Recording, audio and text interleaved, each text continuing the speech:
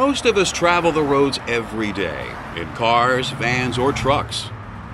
Driving to and from work, heading out on sales calls, making deliveries, or providing service to customers. As part of the daily grind, driving may seem routine, but the roads can be very dangerous. Each year, accidents claim almost 40,000 lives and cause more than 2 million serious injuries. In fact, motor vehicle crashes are the #1 cause of death on the job. This may make the driver's seat the most dangerous place you've ever been. Fortunately, most accidents can be prevented if you approach driving with the proper attitude, good driving skills, and a well-maintained vehicle.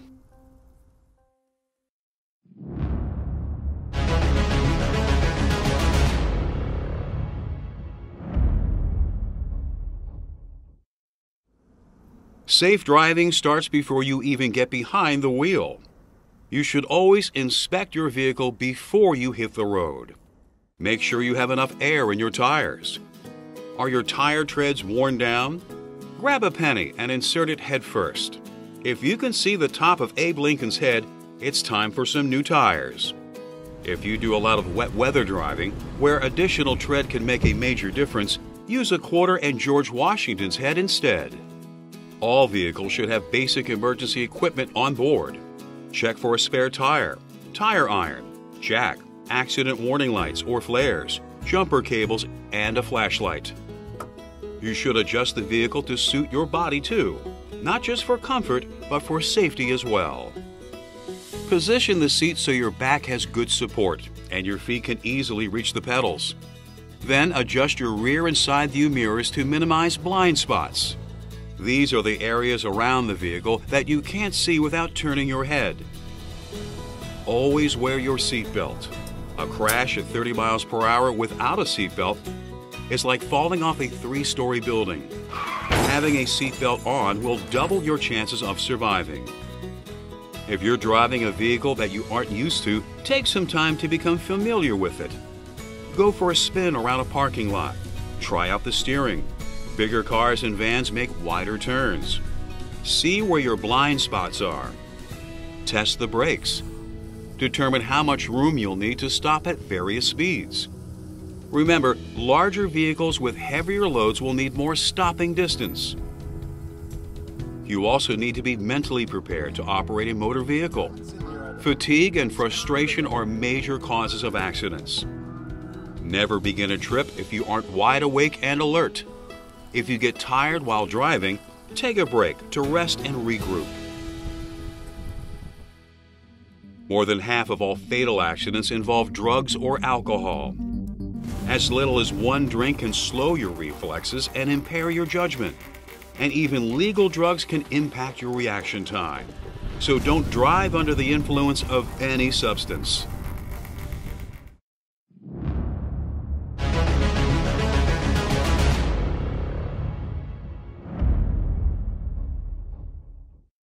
There are a number of safe driving principles that apply no matter what type of vehicle you're in.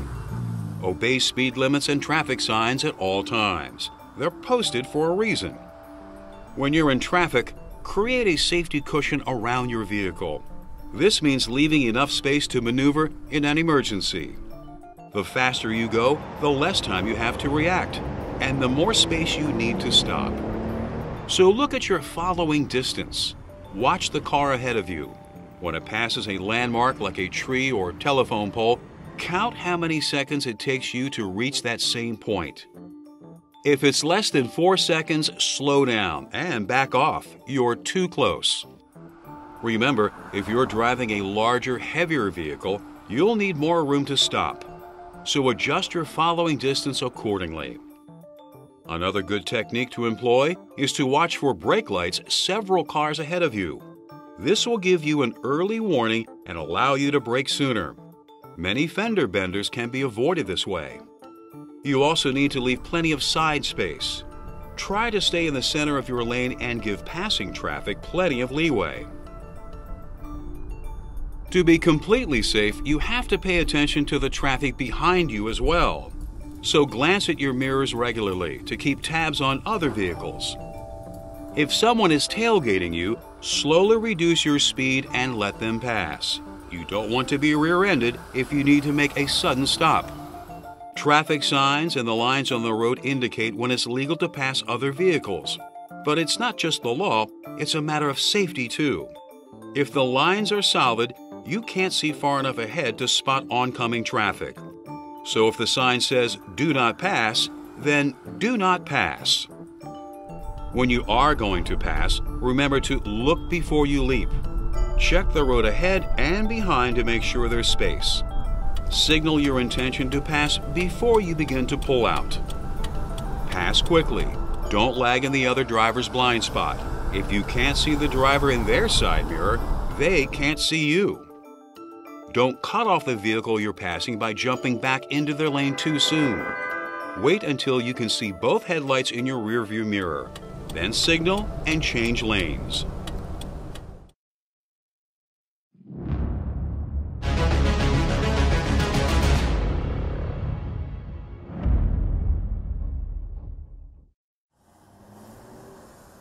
Driving around other cars can be pretty straightforward, but sometimes there are larger problems that you have to be aware of. Sharing the road with trucks and buses ups the stakes. They're longer, wider, and heavier than you are. Tractor trailers can weigh up to 80,000 pounds. That's 40 times as much as a subcompact car. Never follow a truck or bus too closely. That will make it difficult to see around them, and you won't have enough warning if there's trouble ahead. Adjusting your following distance will give you more time to react to their actions as well. Because trucks and buses are longer, you'll also need more open road to pass them. And because they're wider, you need to make sure to stay far over in your lane when you do. Watch out for buffeting. Large vehicles can create strong wind currents that can push you off course. Trucks and buses have bigger blind spots than cars as well, so you don't want to ride beside them for any longer than necessary. When you pass them, you want to do it as quickly as possible. And never cut off a truck or a bus. They need a lot more stopping distance than you do. At 50 miles per hour, a loaded tractor trailer needs at least 300 feet, the length of a football field, to come to a complete stop. If you encounter a school bus, there are several things to remember. On a two-lane road, if the bus is stopped with its red lights flashing, you must stop as well. Whether you are behind it, approaching it from the front, or on an intersecting road.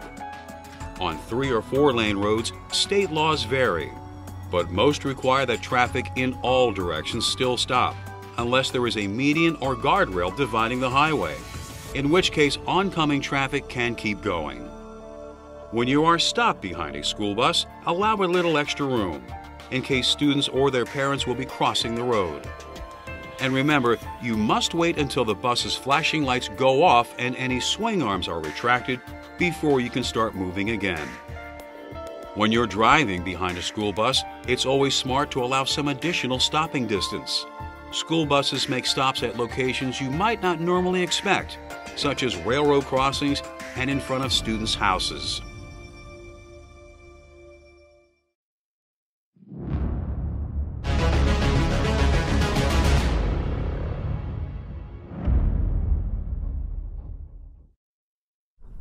Even though there are fewer vehicles on the road, more than half of all accidents happen at night. When the sun starts to go down, turn on your headlights. At dusk, this makes it easier for other drivers to see you. At night, use your high beams as much as possible. You can see farther with them on, which gives you more time to react to any trouble ahead. Only switch to low beams when you're behind other vehicles, facing oncoming traffic, or driving in snow or fog.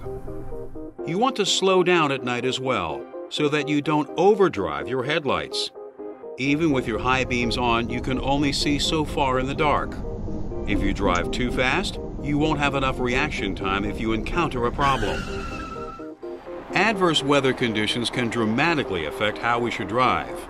Before you venture out into the elements, go to your radio, TV, or the internet to get a read on road conditions. You may need to allow yourself extra travel time and use roads that are more well-traveled than your normal routes. It's important to be able to see and be seen in bad weather. When preparing to drive in snow, maximize your visibility by clearing off your windows, headlights, taillights, and all turn signal lights. You will also want to clean snow and ice off your roof, trunk, and hood. If it were to break loose on the road, it could blind you or the drivers behind you. The roads can invariably be slippery in wet and snowy weather, so reduce your speed and increase your following distance. You should also apply your brakes sooner when approaching a stop. Press down slowly and gradually. Slow down before turns and curves, not during. And avoid puddles and icy patches whenever possible. The friction between your tires and the road surface is what normally keeps you on course. It's what helps to propel you forward and allows you to steer. If you lose this friction, you lose control of your vehicle. Skidding occurs when one or more wheels momentarily lose friction with the road. When this happens, momentum takes over and the vehicle begins to spin. Don't slam on the brakes. This will eliminate whatever friction and control you have left. Instead, ease your foot off the gas pedal. Compensate for the spinning motion by steering in the direction of the skid. If the back of the vehicle is skidding to the right, then steer to the right. If the car then skids to the left, steer to the left. When the snow and ice melt, you're still not out of the woods. Hydroplaning occurs when water lifts your tires completely off the road surface. Remember, when you lose friction, you lose control. Ordinarily, your tire treads channel water out of the way. But the faster you go, the more water there is that needs to be dispersed. At higher speeds, even small puddles can overpower the treads and cause hydroplaning. So you should still drive more slowly, even though things are melting. As with snow and ice, with hydroplaning, you do not want to brake. Instead, ease your foot off the gas pedal. As you slow down, your wheels will reconnect with the road surface, returning control of your vehicle.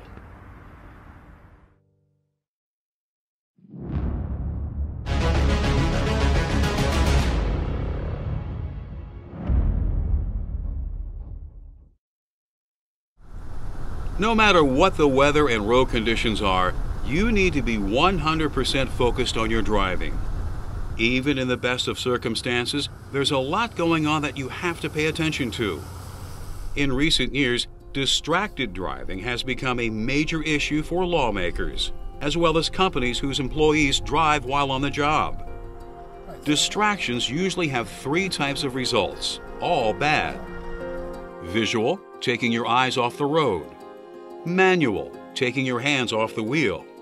And cognitive, taking your mind off what you're doing.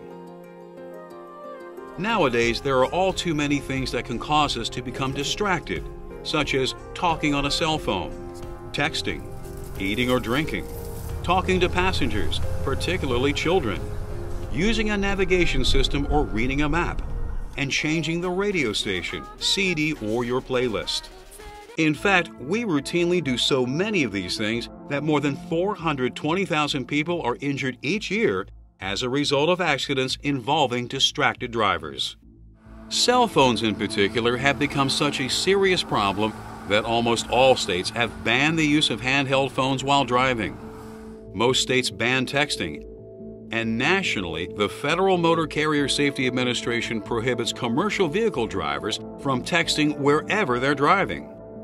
And many companies are instituting their own bans on the use of cell phones while on company business as well. You can combat distracted driving yourself in a number of ways. Set your car radio or preload your CDs or playlists before you start your journey. Make sure everyone is buckled up and that children have everything that they need before you leave. Set up your navigation system or mark out your trip on a map ahead of time. Turn off your cell phone while you're on the road. If you're expecting an important call, leave the phone on but don't answer it when it rings. Pull over at the next safe location and check your voicemail. And get off the road to make calls, text, or grab a bite to eat. Most of all, take your time and be patient. Nothing is so important that you should risk your and others' lives to do it now.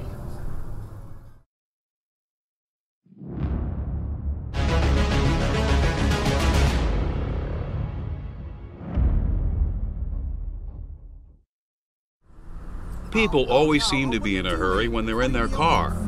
As a result, a phenomenon that has become more prominent in recent years is road rage. With the volume of traffic on most roads, getting somewhere quickly can be nearly impossible. This often leads to frustration, sometimes on our part, sometimes on the part of drivers with whom we share the road.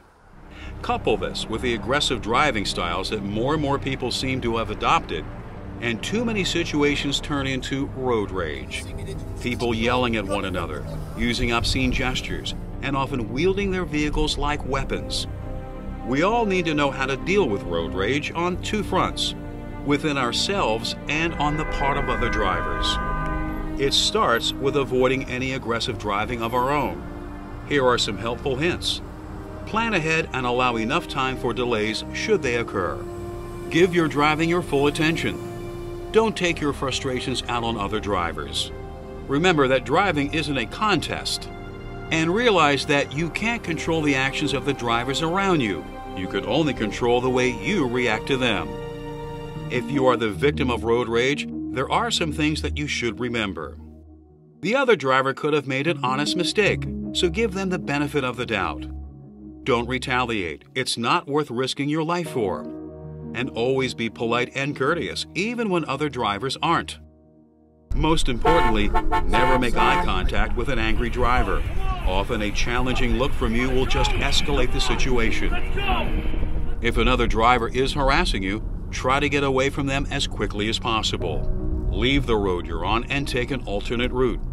If they follow you, drive to the nearest police station, let the officer on duty know what is going on, and file a report.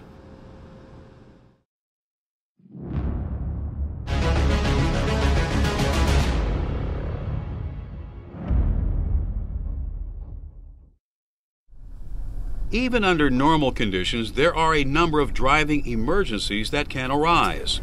One of the most serious involves a tire blowout. A blowout is a rapid loss of air from a tire. If a tire goes flat while you're driving, the vehicle will be pulled to that side by the tire's increased friction with the road. Don't hit the brakes. The vehicle will just pull to the side more violently. Accelerate instead. This will actually give you more control. Keep a firm grip on the wheel and compensate for the pull by steering in the other direction. When you regain control, slow down and turn on your hazard flashers. Then drive to a safe, level area to fix your flat.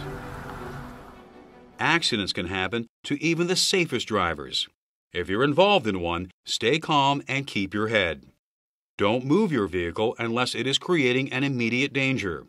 Turn off the engine and turn on your flashers. Check to see if everyone is okay. Don't move anyone who is injured unless their life is at risk. You could do more harm than good. Never leave the scene of an accident. Call the police or have a passerby go for help.